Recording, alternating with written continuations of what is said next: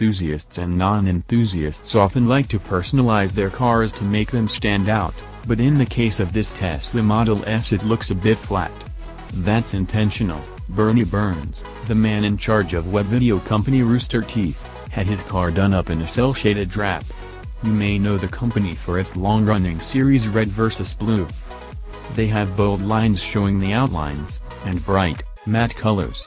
He wanted to apply the same idea to his Model S P90D, and enlisted the help of one of the company's designers.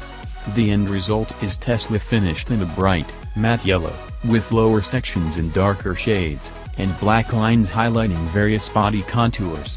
It's a nifty effect. You can see the whole process of applying the wrap, and the reactions of Rooster Teeth employees upon seeing it. We think the car would be a perfect fit in a new version of little-known racing game Automobilista, which features cel-shaded graphics to create a cartoon aesthetic.